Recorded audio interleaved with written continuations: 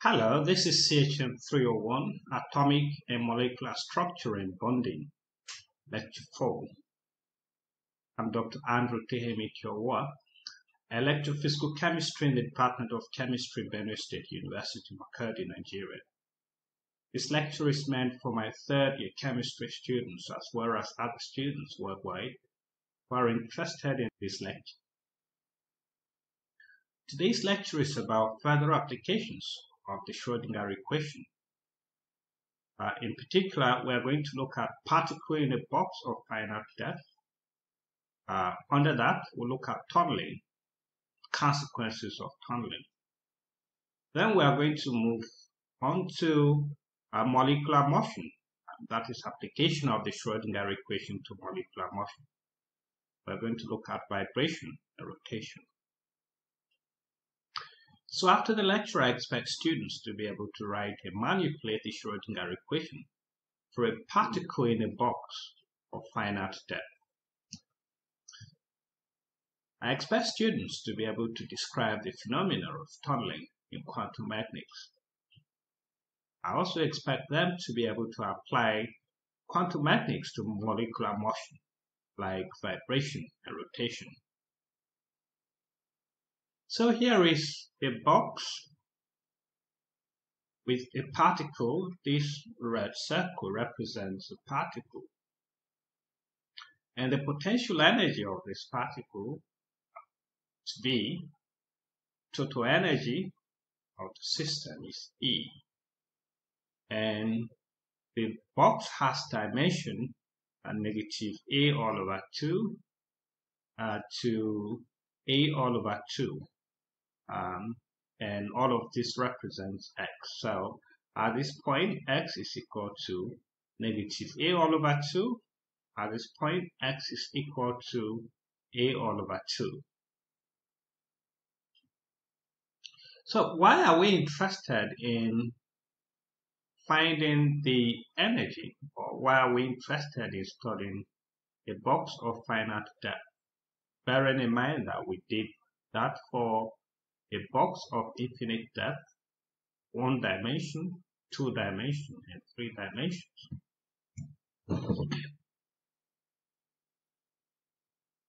It is because in a real world, things have finite dimension. So for the particle in a box model or question to work in a real world, it must have a finite dimension. Otherwise, we won't be able to apply it. So for such a box, the potential energy obeys the following conditions. That is, in the box, potential energy is 0. And outside the box, the potential energy is V. So because the potential energy is 0 inside the box, we can write the Schrödinger equation in terms of this as in equation 2. And this equation is very similar to what we had when we were considering a particle in a box of infinite wall. Therefore, the wave function is going to be the same as that of a box of infinite wall. So this is the wave function that will satisfy this Schrödinger equation, equation 2. When this equation is substituted into the Schrödinger equation and solved for the corresponding eigenvalues, which are the energy values, we obtain an equation of this form, where A is a constant representing the length of the box, N is a quantum number, H is Planck's constant, and M is the mass of the particle. So the solution gives these various energy values for the corresponding quantum numbers N, and these solutions oscillate, as you can see, within the box. So inside the box, the potential energy is less than the total energy. And the solution of the wave function oscillate within the box. Outside the box, the potential energy is greater than the total energy, and the wave functions decay rather slowly with distance away from the box. So outside the box, the Schrödinger equation takes this form, equation 3, and the equation wave function that will satisfy the Schrödinger equation, equation 3, is given by equation 4. This is for outside the box, right hand side, and this is for outside the box, left hand side. K is a constant, and it has this expression. On the basis of this wave function, the energy levels or the corresponding energies of the particle can be solved for the case of particle being outside the box for any values of ma and potential energy V. So tunneling through a barrier, let's assume that the particle has a potential energy that does not rise to infinity when it is in the walls of the box. This shaded part represents the thickness of the walls of the box. So if the particle is within this space or there, potential energy doesn't rise to zero. It's not zero, so to say, and it doesn't rise to infinity. Plus, the potential energy is greater than the total energy of the system. Also, if the wall is very thin, then something interesting is going to happen. The wave function is going to oscillate in the box and then very smoothly in the region representing the walls of the box. That is, there is oscillation in the box, and then the wave function decays exponentially within the walls of the box and then oscillates outside the box again. What this simply means is that if we project the particle from region 1, it's going to propagate itself or move to the barrier, which represents the walls of the box, and its wave function is going to decay rather exponentially and then oscillate outside of it again. So within the region where the potential energy is greater than the total energy, there is a slow decay of the wave function. Now, because we find the wave function oscillating in region 1 and in region 2, we can say that the chances of the particle existing in these two regions is very high. That is, the particle can found here and then across the walls of the box, the barrier. And this is against the principle of classical mechanics, that the particle can only exist in region 1.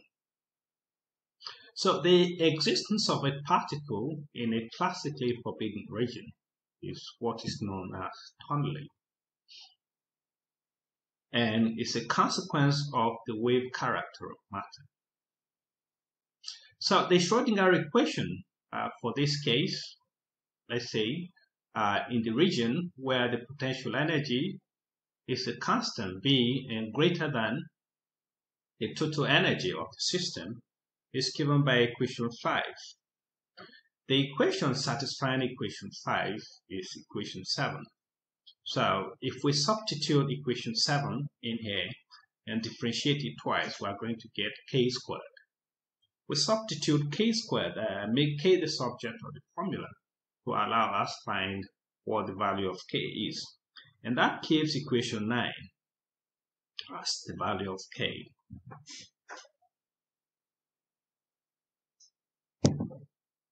So, because both positive and negative values of K are possible, we're going to have a wave function that has both positive and negative values of K. So, the appropriate wave function is given by equation 10. What happens is the exponential term in this equation goes to infinity as x goes to infinity. That is the first term. And the second term goes to infinity as x goes to negative infinity. What that simply means is that the wave function cannot satisfy the boundary condition all over the region of space. So let's take the case where there is a potential barrier. This is our barrier, the shaded point, or path rather. And at this point, the total energy is less than the potential energy. And outside this region, that's outside region 3, that is in the box, and outside the box, the potential energy is 0. Let's suppose that the particle is projected from region 1. Then it's going to progress.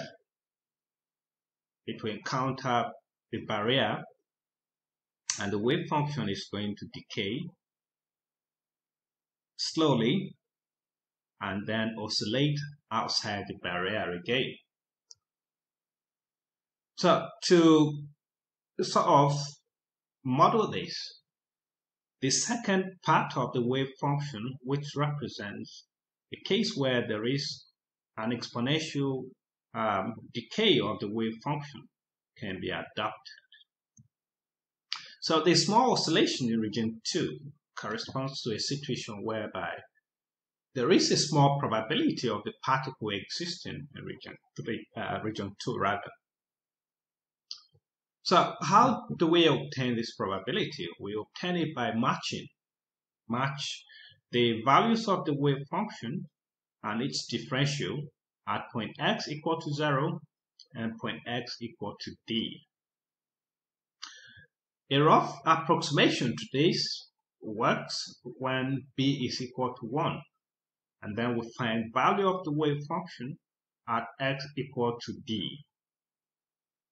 So this probability is obtained by squaring in accordance with Bond's interpretation and given equation 13, where p is the probability and this expression represents the probability. In this case, k is equal to this, where E is the total energy, B is the potential energy, D is the thickness of the barrier, M is the mass of the particle, and H bar is equal to Planck's constant all over 2 pi.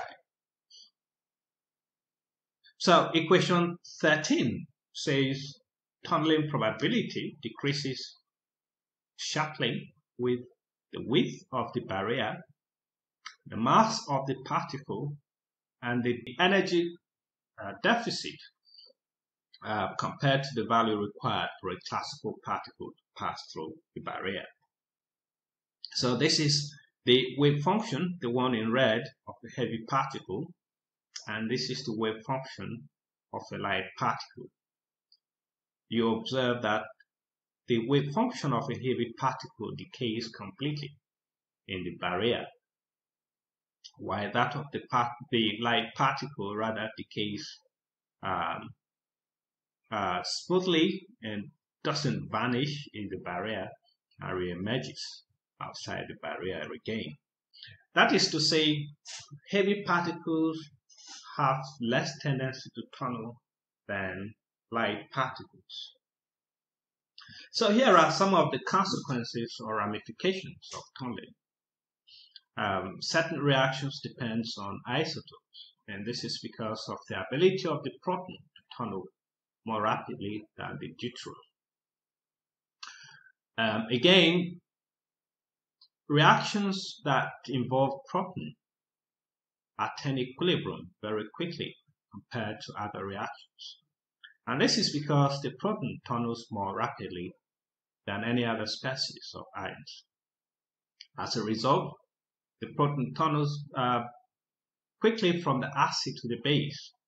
And this is an important feature of some enzyme catalyzed reactions. Electron tunneling is also responsible for the rate of electron transfer reactions at electrodes and in biological systems.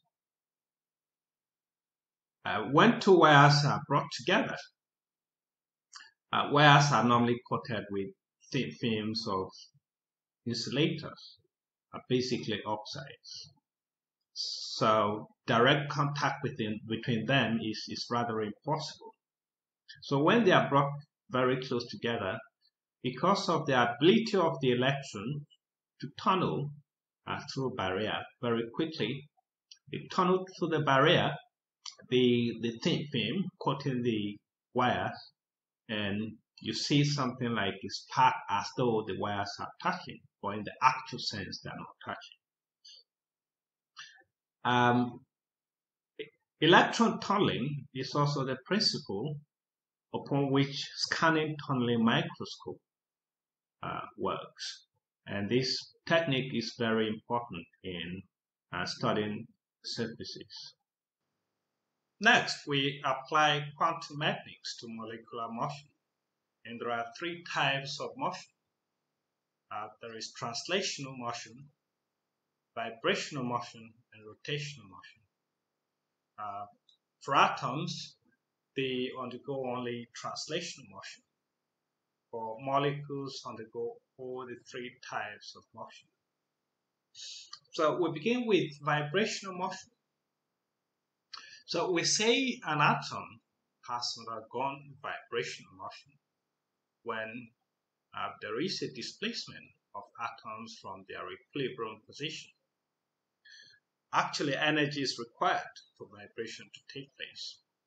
So let's take this to be a cartoon of a molecule. The spring, this one represents the bond, chemical bond, and X represents the bond length. So as the thermal energy increases, the vibrational amplitude increases as well. Vibration is studied in quantum mechanics in the framework of a harmonic oscillator. A harmonic oscillator is just a model that enables the study of vibration, motion in molecules. So a particle is said to undergo vibration, or rather harmonic oscillation, when the restoring force is proportional to the displacement of the molecules. So if we write F to be equal to negative A times X, where A is the force constant, X is the displacement, then we can write that the frequency of oscillation is equal to omega divided by 2 pi, which is equal to 1 over 2 pi square root of A all over m, where m is the mass. And of course, omega is this. So the potential energy of the system depends on the distance between the atoms. And what we will know is that for many molecules, only the first two vibrational levels are occupied. So we can truncate the long potential energy expression to the first two terms, or rather even the first term. This can be approximated to V of x equal to half ax squared, where this represents the potential energy. If we make a plot of potential energy against X, we obtain these curves.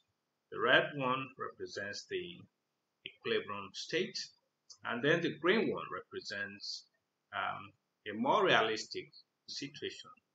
And for large values of X, there is a dissociation of the molecule. Now, the narrowness of this curve depends on the magnitude of the force constant. The larger the A, the more narrow the well, and vice versa. So, to study vibration, we have two masses, this way and that way.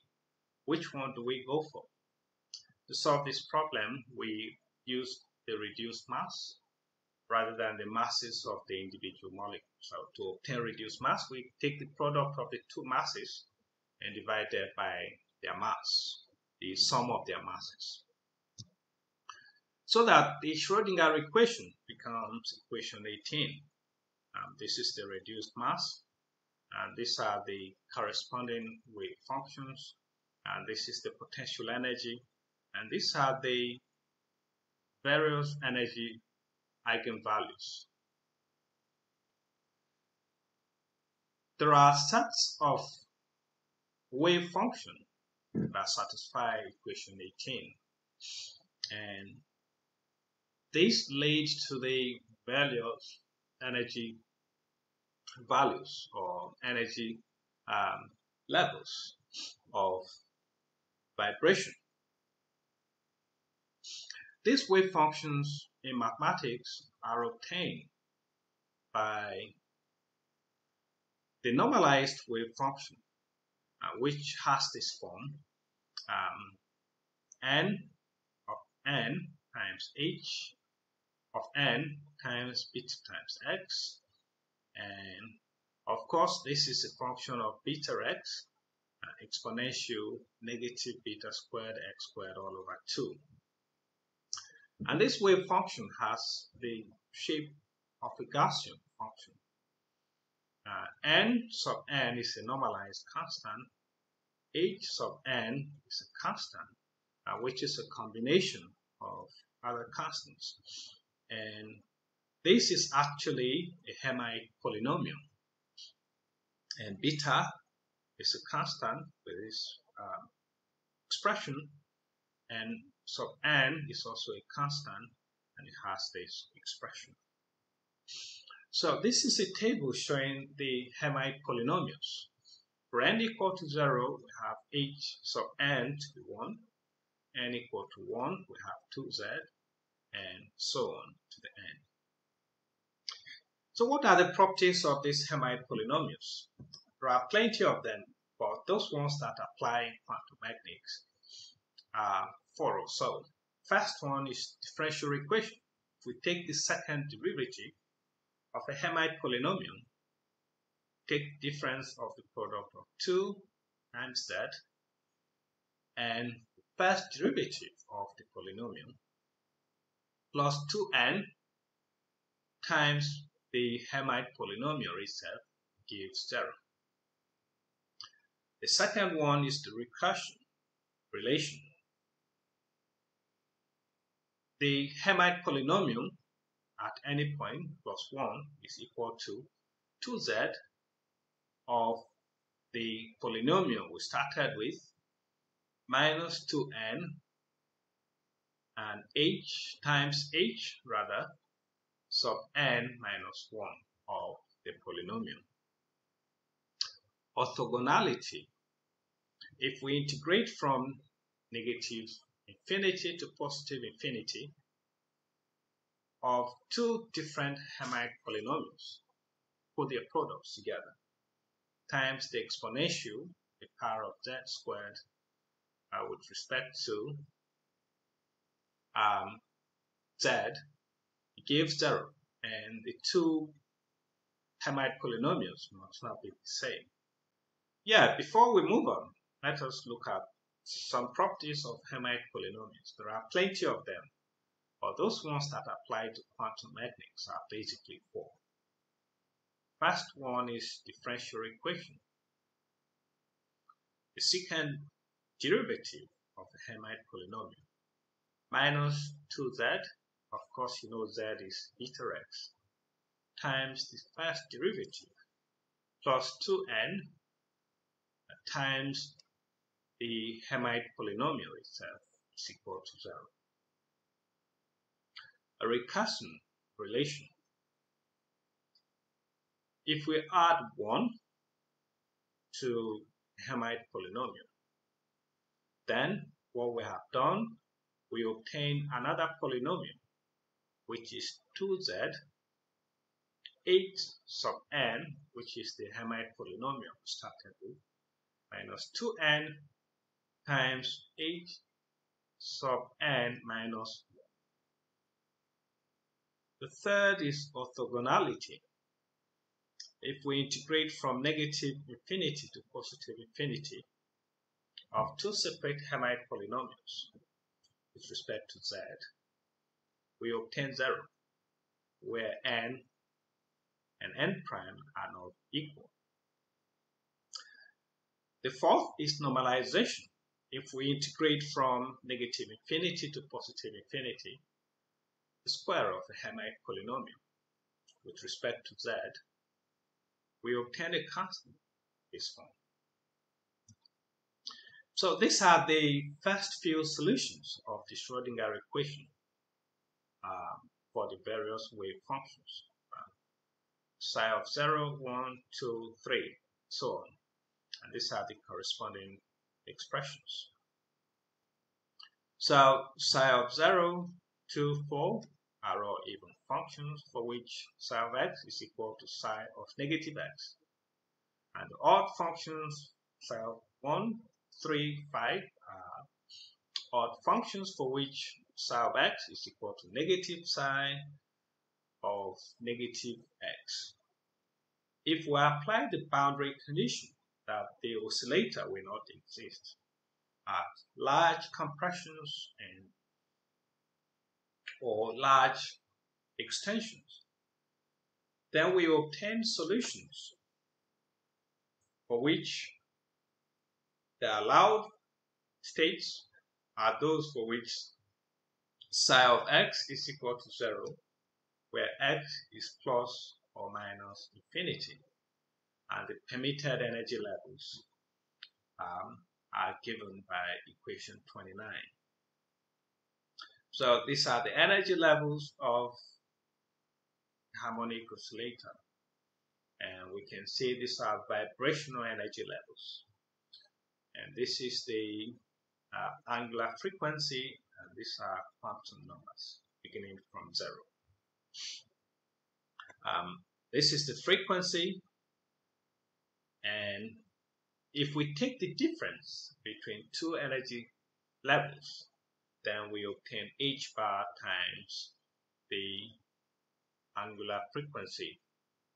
And you know that h bar is h, the Planck's constant, divided by 2 pi.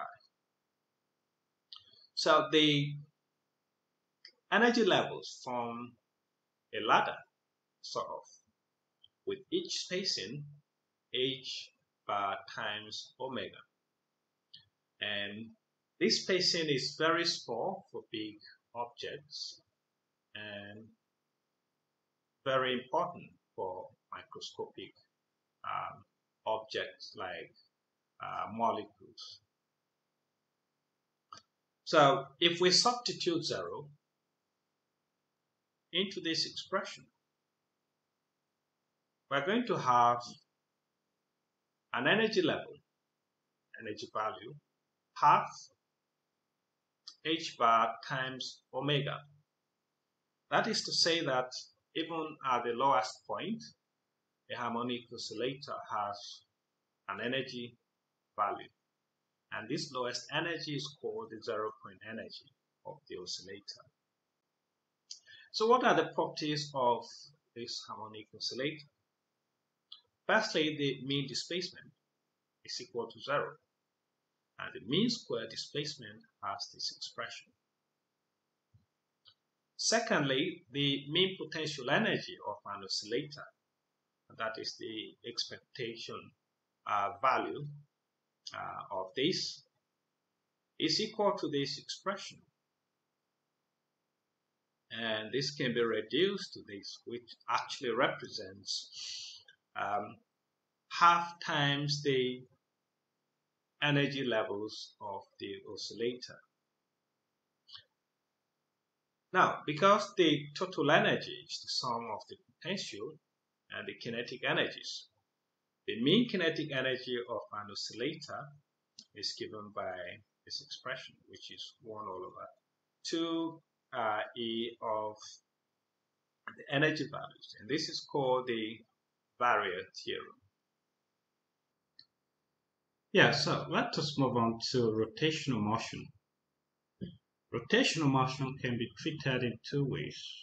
Rotation in 2 dimensions and rotation in 3 dimensions. So we begin with rotation in 2 dimensions.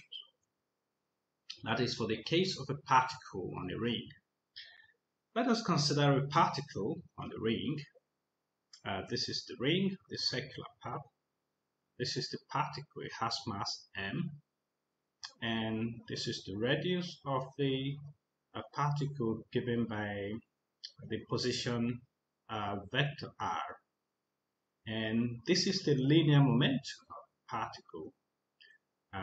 This is direction in the z-axis, x-axis, y-axis. The angular momentum of the particle is given by the vector j, and this vector is non-zero in the perpendicular direction, and it's a product of the linear momentum and the radius of the particle. Or we say not the radius of the particle, so to say, the radius of the circular path produced by the particle, or rather the radius of the ring. So the total energy of the particle, if we call that E, is the sum of the kinetic energy plus the potential energy. And because the particle is moving in a circular path, its position, which is r, is going to stay the same. So the potential energy, which has to do with position of the particle, is going to be 0. So if we substitute 0 here, we're going to end up with total energy of the particle being equal to p squared all over 2m, where p is the linear momentum and m is the mass of the particle. According to classical mechanics, the vertical component of the particle given by vector j is the product of the linear momentum of the particle and the radius of the circular path created by the particle, or rather the radius of the ring. So if we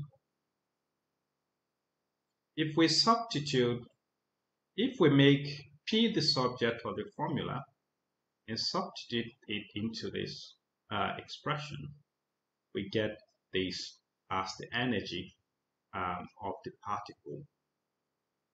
I is called the moment of inertia, and it's the product of the mass of the particle and square of its radius, the square of its position, that is the radius of the ring. So no values of the angular momentum are allowed in quantum mechanics. And that is to say that both the angular momentum and rotational energies are quantized. According to de Broglie, the relationship between the momentum and the wavelength of the particle is given by this. The angular momentum about the vertical axis, which is the z axis, is given by this. And this relationship shows that the shorter the wavelength, the higher the angular momentum about the z-axis, and vice versa. So suppose that the wavelength, lambda can take any value. The wave function is going to depend on the azimuthal angle, which is phi. So this is a complete revolution gives 2 pi. So let us take a case where this angle continues to increase for any arbitrary value of lambda. That gives a different wave function after each rotation is completed. And this is unacceptable in quantum mechanics. What we expect is that the particle should reproduce its wave function after each successive rotation. So an acceptable wave function is obtained if the wave function reproduces itself upon each complete cycle. Now, because only some wave function exhibit this property, only some angular momenta are acceptable, and because only certain rotational energies exist, indicates that rotational energies are also highest. So if we take the wavelength to be equal to the circumference divided by the magnetic quantum number, then the allowed values of the angular momentum will be obtained by substituting lambda into this expression. And that gives this, which translates to this, and which gives this. I mean, h all over 2 pi gives h bar, where this represents the values of the magnetic quantum number. Therefore, angular momentum is limited to the values of the magnetic quantum number. Positive values of the magnetic quantum number correspond to clockwise rotation around the z-axis, while negative values correspond to rotation in the counterclockwise direction. So if we substitute the value of j sub z, which is this, here we obtain this as the energy of rotation. And this energy depends on the square of the magnetic quantum number. So what is the wave function of rotation? Let us take this to represent the case where the particle is restricted on a cylinder. This is cylinder. We make the ring a bit thicker so that we see what is going on. So this is the position of the particle on the wall of the cylinder, the ring, so to say, and this is the length of the position from the vertical axis, and this is x direction, that is y direction, and that is z direction. This is the azimuthal angle. X is equal to this, while y is equal to that. We use z, r, and phi to discuss the axial symmetry of cylindrical systems in quantum mechanics. So if the particle is confined to the x, y plane, only r and phi can change. Therefore, the Hamiltonian for the particle, which has mass m and the potential energy 0, is given by this. And we can write this. This is written in terms of Cartesian coordinates. And we can write this in terms of the cylindrical coordinates as in equation 43. So the derivative with respect to r will be discarded because r does not change, because the particle is held fixed on the wall of the cylinder, and r is fixed wherever the particle moves to on the surface of the cylinder. So the Hamiltonian can be written as this. That is, we ignore this, we ignore that, and we say this is now equal to this, and we substitute this there, given this. So we can write the Hamiltonian now as in terms of the moment of inertia as in equation 45. So the Schrödinger equation is therefore given in equation 46. The next question is, what is the wave function that will satisfy equation 46? Mathematics tells us that the acceptable wave function will have this form, where m is the magnetic quantum number, and it bears this expression. So one of the principles of quantum mechanics is that the wave function must be single valued. That is, in this case for rotation, the wave function shouldn't change for each rotation. That is, for each rotation, the wave function should replicate itself. So this gives this, if we substitute this into this position, and that gives this as the corresponding wave function. We use laws of indices to expand this, and that gives this. And this expression divided by the square root of 2 pi gives the wave function, that is this. And we can write that the wave function is this times this expression. Now, because exponential I pi is equal to -1, then equation 48, which is this, is equivalent to this. And because this needs to be 1, this one needs to be 1, it means this must be a positive or a negative even number, and that includes 0 as well. Therefore, the values of m must be 0, plus or -1, plus or -2. If we take the probability density of the wave function, that is this, it gives this, and it gives this as the final value. That says that the location of the particle is completely independent of the angular momentum.